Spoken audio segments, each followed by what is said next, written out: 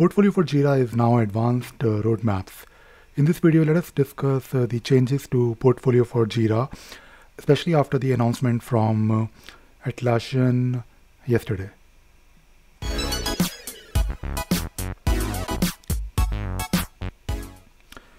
So yesterday, Atlassian announced this on their community website, where they mentioned about Portfolio for Jira, and they have formally announced that it is now known as Advanced Roadmaps. So it was obviously not really a surprise, because they mentioned it in their post earlier, and also if you were trying to find Portfolio for Jira app on cloud, there was no such option just few days back, and we also made a video on that particular topic. But now there is a formal post from Atlassian. So let us just go through these changes, and let us also take a look at Portfolio itself, whether there is any change or not. Now in this particular post, that was of course mentioned. That actually came out yesterday on 19th of May, and they're talking about more or less the same thing. Basically, they're talking about that last year they introduced Portfolio for Jira version 3, where of course they have that nice improved interface, and you can of course go through the link here, but I wanted to focus on these 3 points here. Now, these are important, especially if you are using Portfolio already, or if you are looking forward to using Portfolio, or now we should say advanced roadmaps. Now, roadmaps available as part of all Jira software cloud plans. So if you are, let us say, trying to use you're trying to create a roadmap, you can do that. There is a roadmap feature in Next-Gen project. But now if you're talking about advanced roadmaps, where of course you have those capabilities of scheduling, making a plan. On Jira Software Cloud Premium, it is available as part of Jira Software Cloud Premium. And for server and data center apps, it is nothing but an app which is now known as Advanced Roadmaps. And if you're trying to create enterprise roadmaps, it is also available as part of Jira Line. So we're not talking about Jira Line right now. We are just talking about Portfolio and how you can use it now. So it is very clear that if you want to use Portfolio now, which is now known as Advanced Roadmaps, it is available as part of Jira Software Cloud Premium. You can click on this link and you can take a look at it. So if you click on, let us click on the link and let us take a look. So it will show you the features, like it will talk about those extra things that you can do. So Jira Software Cloud Premium, so you have things like automate your work at scale, ship faster and more reliably with advanced roadmaps. So now we have this particular improved interface on the cloud. People were actually waiting for it. They're talking about some other aspects like unlimited storage, 99.9% SLA uptime, and so on. So basically, the roadmap feature here in your premium, Jira Software Premium, is now the advanced roadmaps, also known as that was also, we were all using it, Portfolio, which is now rebranded. I'm not sure whether the features are different. We'll of course figure out in the next few days as we start using it. And even if you're using the standard version of Jira Software, you still have the option to create a roadmap, but that is the next-gen project and the roadmaps that come with it. So this is all about the post here, and let us take a look at the Advanced Roadmaps app or market listing page. So the market listing page now says Advanced Roadmaps, and it has the information, of course, about the improved interface that you can create, I believe you can still create the live plan. Of course, I'll take a look at. I've just upgraded my portfolio, and now it is advanced roadmaps. I'll show it to you right now, and even I'm looking at it for the first time today.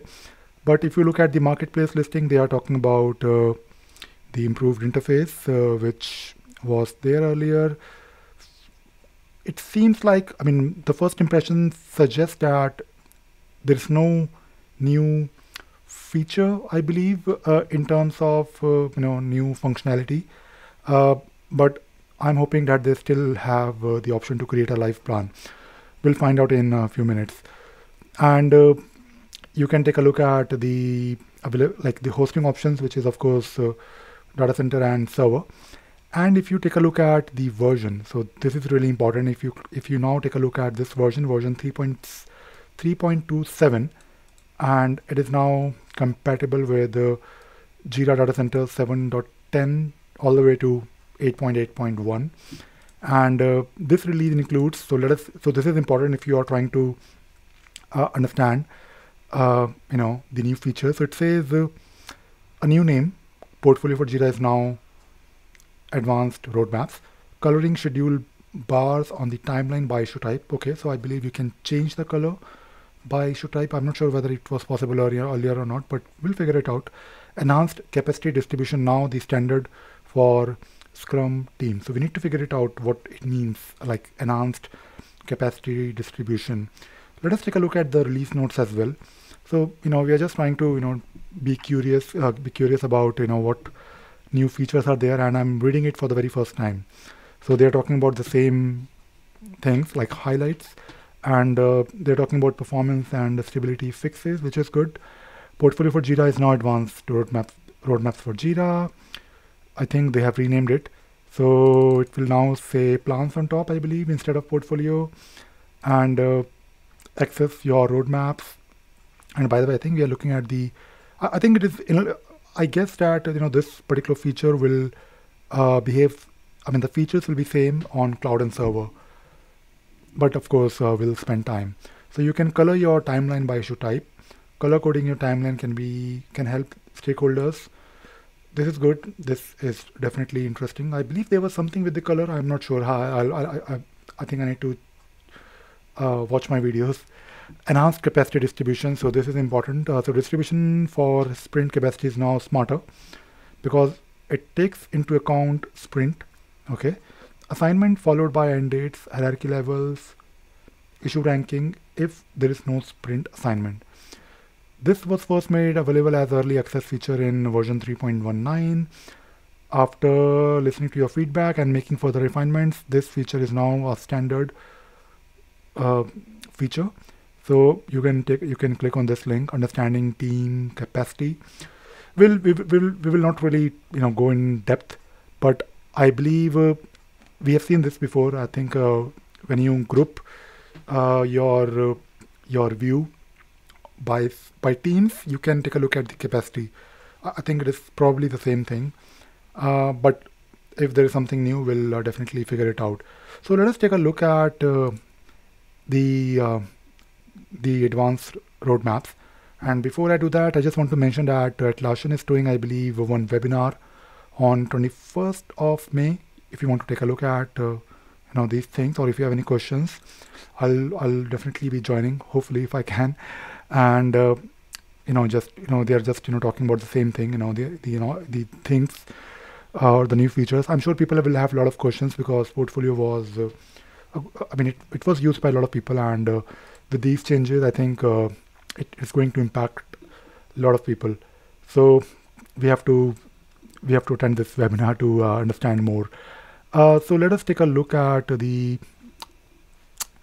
portfolio for her Jira. No, I think I should say advanced roadmaps for Jira. I think it will take some time with this renaming. So after the upgrade, now I can see the same wizard that you get when you install portfolio and you create a new. When you click on getting started, I believe link under the portfolio, but now it has the new name, advanced roadmaps, and on top it says plans.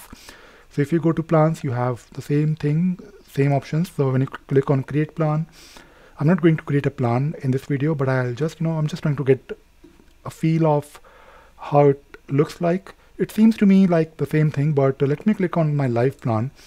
I hope my live plan still works after the upgrade.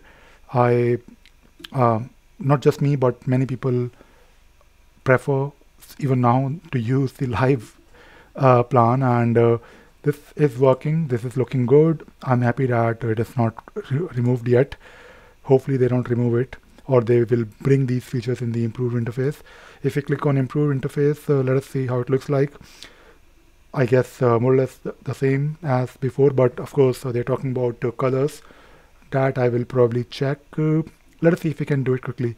So yes, we have the option to take a look at the improved interface, which is looking same as before. So you have the option to color by, and I believe now you can select issue types here, and you can select maybe a different, maybe a color based on maybe a bug or story.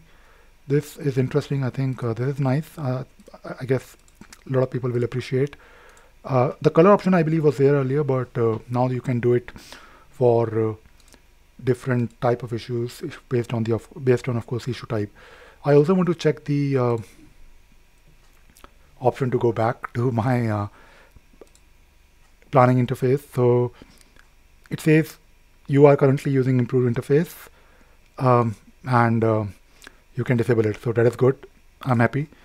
I'm just quickly looking at the scheduling. I guess it is looking same as before. I'm just quickly trying to understand if there is totally new feature that I'm not aware of. So it looks like on server, of course, it is nothing but a rebranding or renaming with, of course, new features like some improvements, and we will definitely be looking at what all we can do with this new release. I'm not sure if there is any new feature. It seems like in terms of features, it is more or less the same. But on cloud, I need to still check because I don't have access to a cloud Jira Software Cloud Premium instance. But I will definitely keep you guys posted, and I thought I'll probably share this with all of you, and I'll show you the new portfolio for Jira, or I should say advanced roadmaps for Jira. So I hope you enjoyed watching this video and you learned something new today. Thank you very much.